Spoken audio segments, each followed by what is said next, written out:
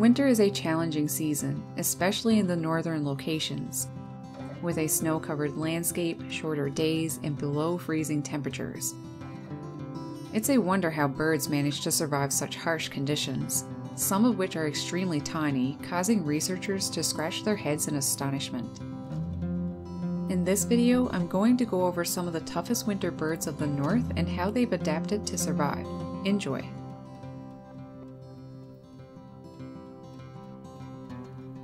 Measuring around 12 to 17 inches, the Willow Ptarmigan is on the larger side. They are a grouse mainly found in subarctic tundra, living year-round in places that most other birds can only manage to survive in over the warmer months. This master of camouflage is very well equipped to combat the bitter cold, which can be as low as -40 below. They have a double coat of feathers. The inner ones, known as down, traps heat while the outer layer of longer feathers protects it from the wind and snow. They can also fluff them out to create little air pockets of warm air between their body and plumage for further insulation. Another thing that helps these birds is the fact that they have feathers everywhere, on their eyelids, nostrils, and their feet. Every inch of their body is protected. Their feet and legs are very heavily feathered, and this serves as another function for them, snowshoes, which allow them to walk over snow easily.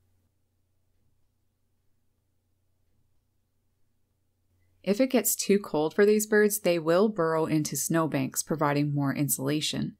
The temperature inside a snowbank may be as warm as 32 degrees Fahrenheit, while the outside temperature is below 0 degrees Fahrenheit. For this character, being heavily feathered and making good use of snow to burrow in, they make it through the harsh northern winter. Standing on an icy surface or floating in near-freezing water, it is hard not to wonder how ducks and other water birds like gulls can do this without getting frostbite and losing their limbs. Feathers, just as with the ptarmigan, help ducks to stay insulated and protected from icy cold water, but their feet and legs are fully exposed. So how do they do it? Through a system called countercurrent heat exchange in the legs of cold-adapted birds.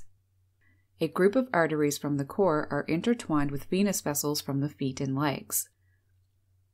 As warm arterial blood flowing to the feet passes close to the cold venous blood returning from the feet, the arterial blood becomes cooler and the venous blood becomes warmer. This means that the blood returning to the core is warmed, and the warm blood going to the feet is cooled, but not to below freezing, keeping the temperature difference between their feet and the icy surface to a minimum, therefore significantly reducing the likelihood their feet will freeze. Provided the outside environment doesn't get ridiculously cold, that is. And should that happen, there is still one last trick: to raise one foot at a time up into their warm body. Additionally, the feet and legs of birds are mostly bone and tendon, not much muscle or tissue, which would require more oxygenated blood, like it is for us. Countercurrent is so effective, researchers discovered that mallards in very cold temperatures lose only around 5% of their total body heat through their feet, even though they are in direct contact with cold water or icy surface. It's a terrific ability. A northern resident measuring around 10 or 11 inches, the Canada jay, is a lot smaller, but this cold weather specialist is so well suited for winter. Living year-round as far north as Alaska, the Yukon, and Northwest Territories, their very thick plumage keeps their body warm, and when puffed up, the feathers cover their legs and feet, providing more protection and insulation. Even their nostrils are heavily feathered. The plumage of Canada jays is so effective at keeping them warm that they will breed in February and March when conditions are still quite frosty. That's how tough they are. Although not equipped to eat native seeds and nuts, its bill is designed well for tearing and twisting the meat off of a carcass. In fall, these small corvids get busy hoarding insects and any carrion they find away into the trees. They rely on the deep cold to preserve their often perishable caches. In a warmer climate, the risk of spoilage threatens its ability to survive. They are very cold adapted. All pretty incredible stuff, but the truly remarkable ones are the smaller birds, like chickadees. The black-capped and boreal chickadee live year-round as far north as Alaska, a place that experiences extreme winter weather. Weighing less than half an ounce, how do such dainty birds survive the harsh winter of northern regions? For one, their half-inch coat of insulating feathers helps them maintain body temperatures at 100 degrees Fahrenheit, 38 degrees Celsius, even when temperatures dip well below freezing. Even more insulation is provided when a chickadee fluffs out their feathers. The real challenge for these guys, though, is at night, when temperatures usually dip quite low. To combat the cold and reduce body heat lost, chickadees do something that some other species do: lower their body temperature by as much as 12 degrees. Being in this hypothermic state is a deep sleep called torpor. Lowering their temperature like this reduces the difference between their body temperature and that of the air, so less heat is lost. While in this state, they also burn less of their energy stores. A fascinating thing is that there is a risk that their body temperature could fall too low. However, an internal thermostat kicks in when a critical temperature is reached. When that happens, the large pectoralis flight muscles are signaled, which initiates shivering. This generates heat, helping to raise the bird's internal temperature to a safe level. The shivering stops and then begins again once needed. So some nights in winter, chickadees literally may shiver all night. Pretty touching. I feel for them, all the fight they put in to survive. Typically, chickadees can eat 35% of their body weight each day. However, during very cold weather, they will have to eat an increased amount, consuming more than half their body weight. Due to their extremely fast metabolism, they can put on a significant layer of fat every day and lose all of it overnight.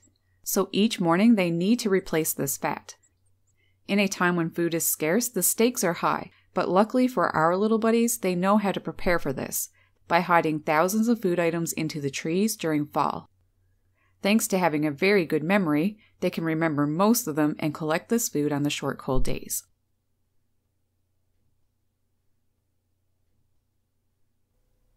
A very small bird of the extreme cold and dark far winter north, redpolls are true survivalists. Weighing roughly 15 grams, they can survive temperatures of nearly minus 65 degrees Fahrenheit. In one day, a redpoll needs to eat 40% of their body weight in seeds to stay alive.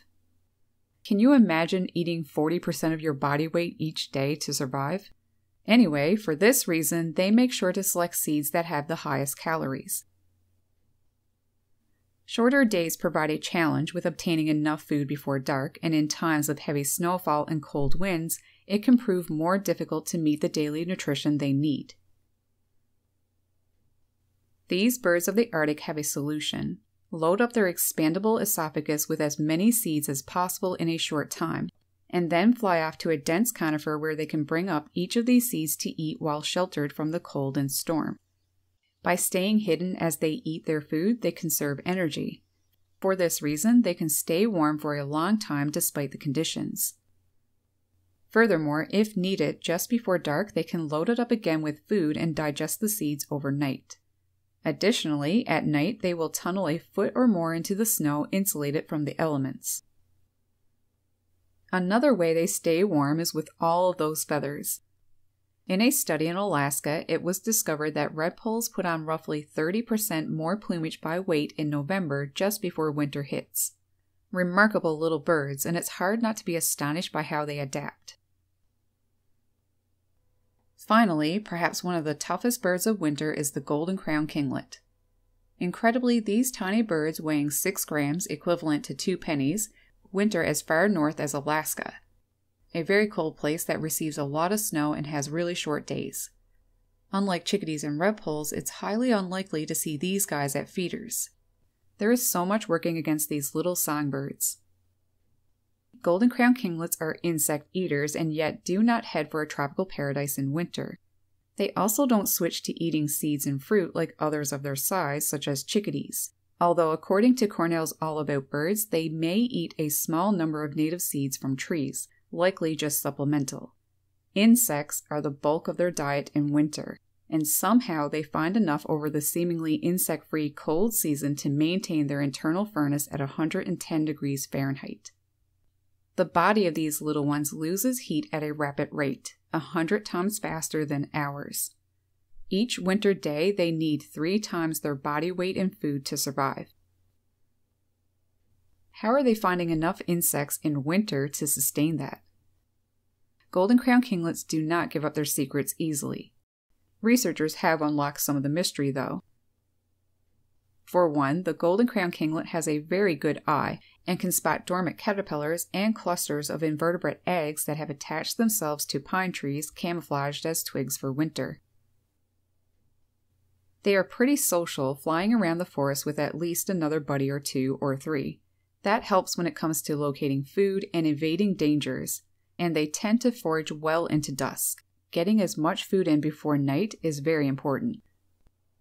Their plumage is also thick in winter. Around 8% of their body weight is in feathers, which certainly helps to keep them warm. But how do these tiny creatures survive the long 16-hour winter night of the north? Quite a challenge for a tiny bird that expends so much thermal energy.